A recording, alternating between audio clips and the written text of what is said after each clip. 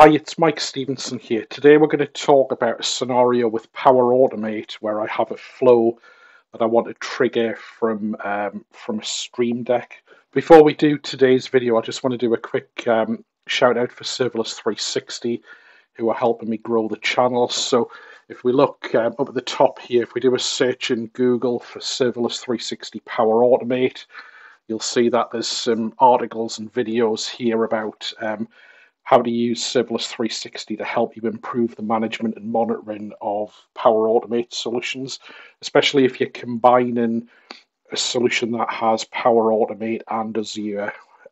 So I've done some videos previously about that. So in Serverless 360, there's two modules that can help you. The Business Apps module can do monitoring, looking for failures in any Power Automate flows and raise alerts if you have any. And then we've also got business activity monitoring where you can give business users self-service capability to see what's happening in the flows and then potentially reprocess flows. Back to today's video then. So this scenario here is about a year, maybe 2 years ago, I wrote this blog post and an article about a solution where I wanted to create a flow that would clean up my inbox. So we all get millions of emails every year. Some emails, once you've read them, you just want to get rid of them. Some, when you've read them, you want to archive them. And then there's questions about, do you want some kind of structure or do you want to just search when you need stuff and that kind of thing. So I wanted a little bit of a structure for how I manage emails. So I created a Power Automate flow where I would trigger the flow and it would just go through and clean my inbox out. And this whole idea about getting to inbox zero, I think we call it. So here's a link up here to the previous video and blog article. So what we want to do here is I have this flow, and currently what it does, I've got my my clean inbox Power Automate. When it's triggered, it goes and interacts with Office 365 Exchange, goes through my emails that I've already read, juggles them around into different places, gets rid of the ones that probably I don't need to keep, and then it'll give me a notification in Teams when it's done. And what I did is on Power Automate, I created this second flow here, which has a flow button in it, which lets me use the Power Automate mobile app.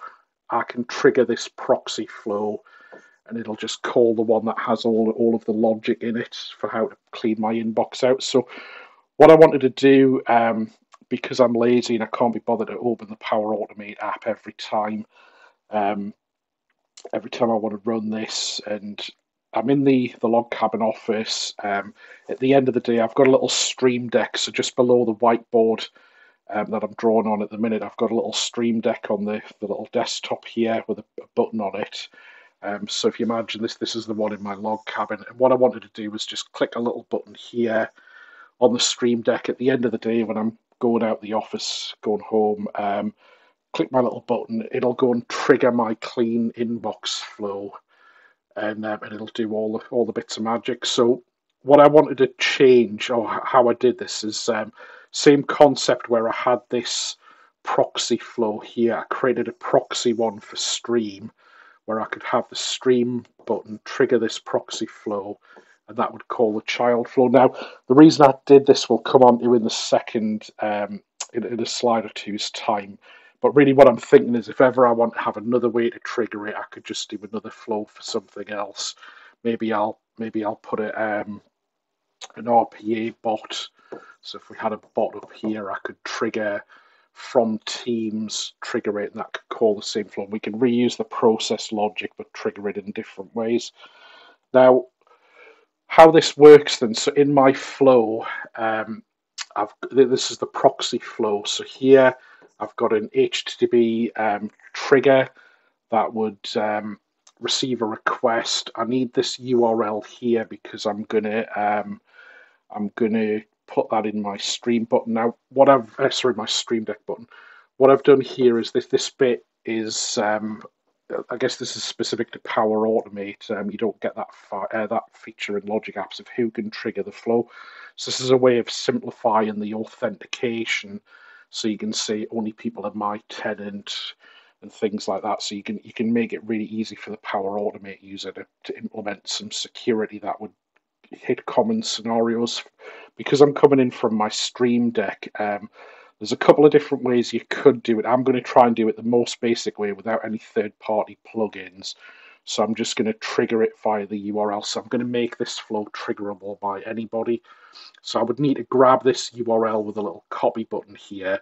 The other key thing to note is I need the method to be get. So by default, your Power Automate is going to be a post, but the Stream Deck, the action I'm going to use needs to do with get. So this is one of the other reasons why I have this proxy here, is to handle needing a get, and it also I'm going to open the security up. Whereas this one here is a bit more locked down, and it's just the default. It already had a post, and it's already called by this other flow, so I don't really want to change it.